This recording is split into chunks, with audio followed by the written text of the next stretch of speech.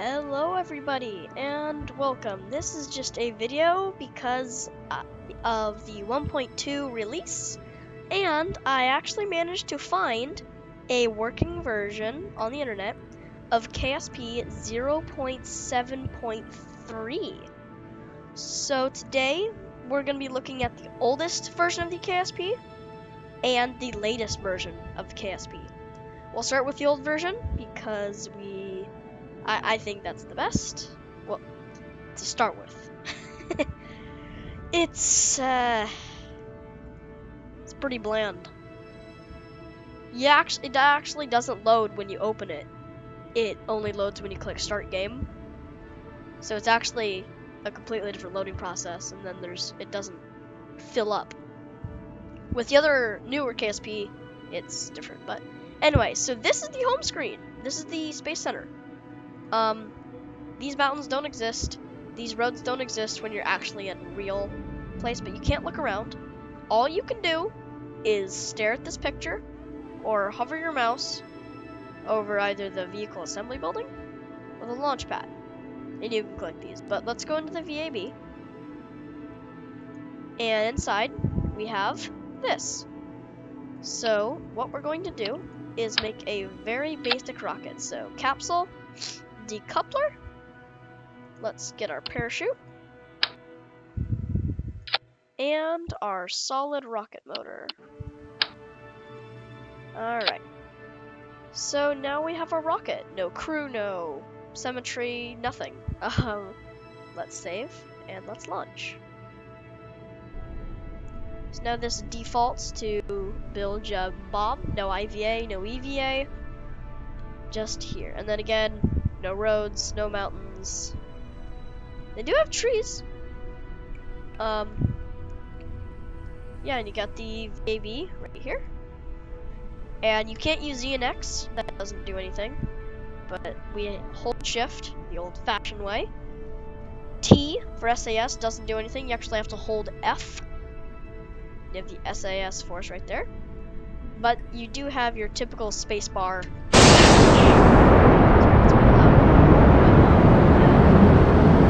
Still kind of that OP acceleration, but a lot more fuel. Here, if you listen closely, you hear like wind effects. Start to movie. Jeff's happy. As you can see, our vertical speed is not happy. I still don't know what this means. This is blank. No map view.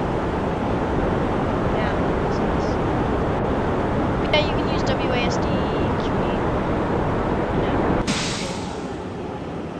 So now it appears we're out of fuel. And yeah, so I think we can now let that stage fall away. The explosions are actually pretty nice, I'll give it to them. Yeah, but still think they have some of the atmospheric stuff still working, right? Because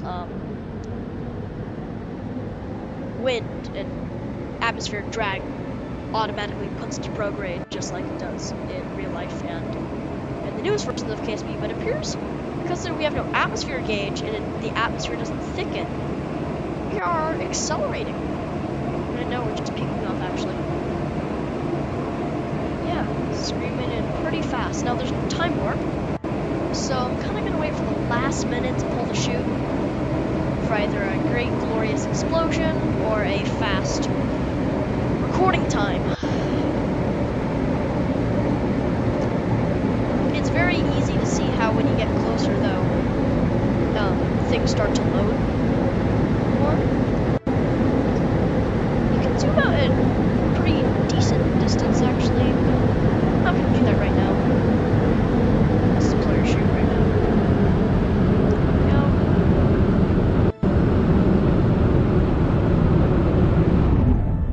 And no right click, by the way. You can't access anything. And every part you put down has a stage So even like the tri-coupler is like a question mark. They have like a fuel tank icon. In fact, actually the liquid fuel rocket doesn't even have a fuel gauge. It literally goes on forever. And when you throttle down, like if you look here, with the liquid fuel engine, when you throttle down, it still,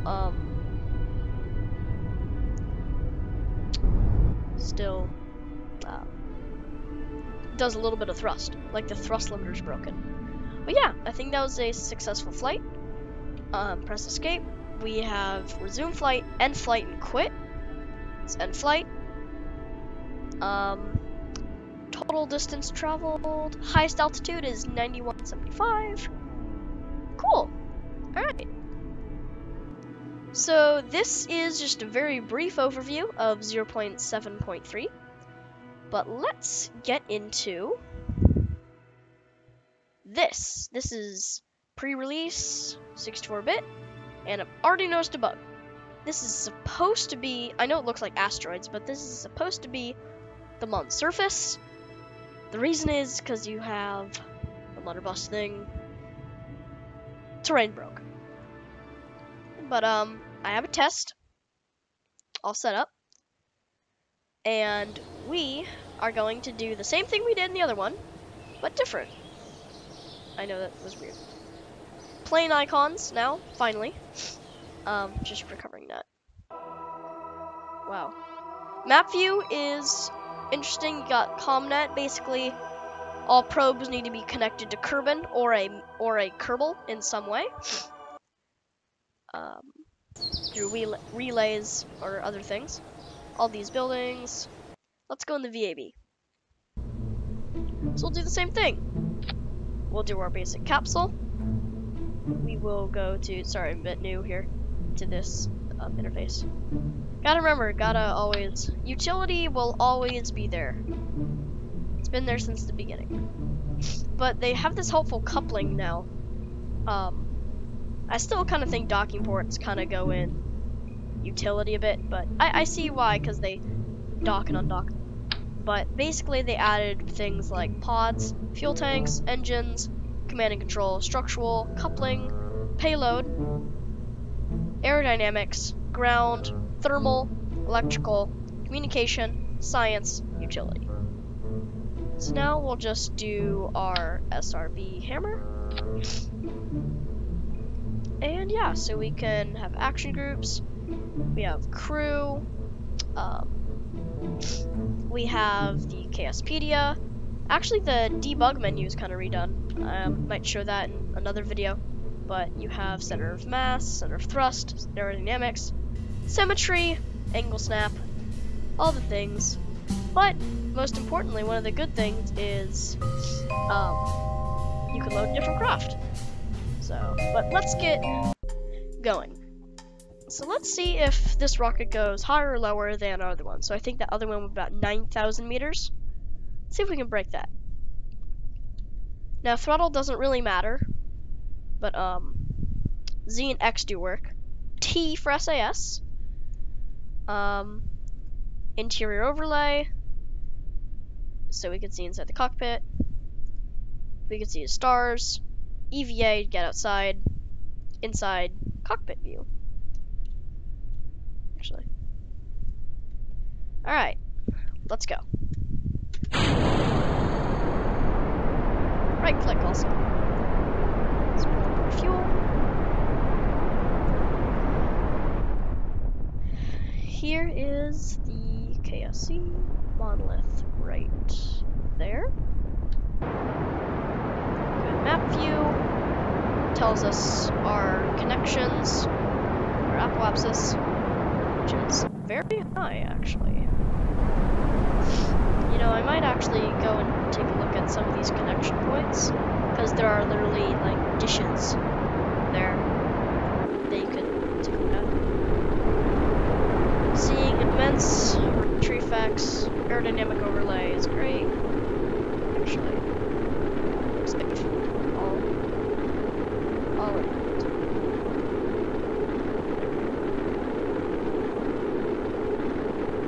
So we, as a matter of fact, are going to space. probably should have brought a heat shield.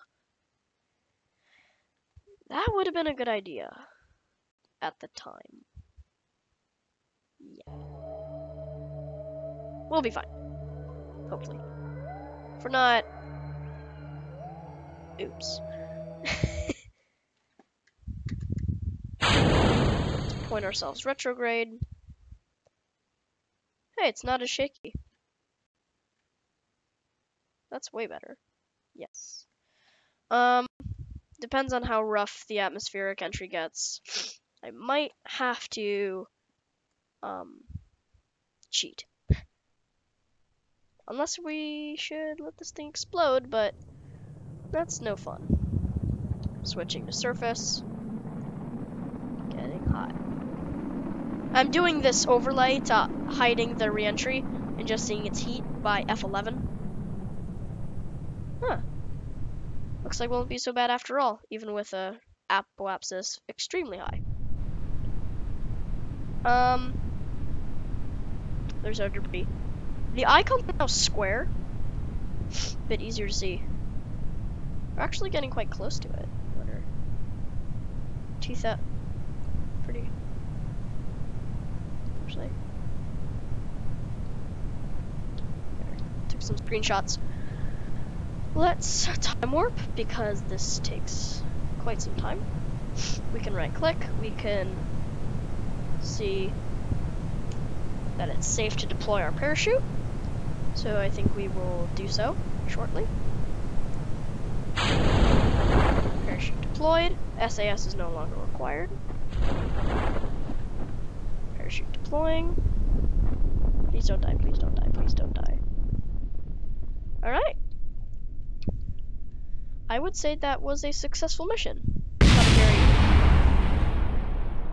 Wow. Forgot about that. I mean, not the most interesting mission, but a mission nonetheless. Alright. Coming down at a pretty good speed. Let's stop time warping.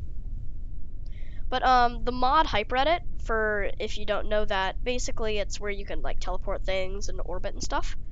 You can now do that built in. So that's pretty good. And then now when you hack the gravity, you can actually tweak how much of it. But so now we have way more options. But we are going to actually, if we press F3, we can look here, and highest altitude way higher than 9,000. So yeah, that is the quick demo of the difference between the oldest KSP and the newest KSP. Thank you.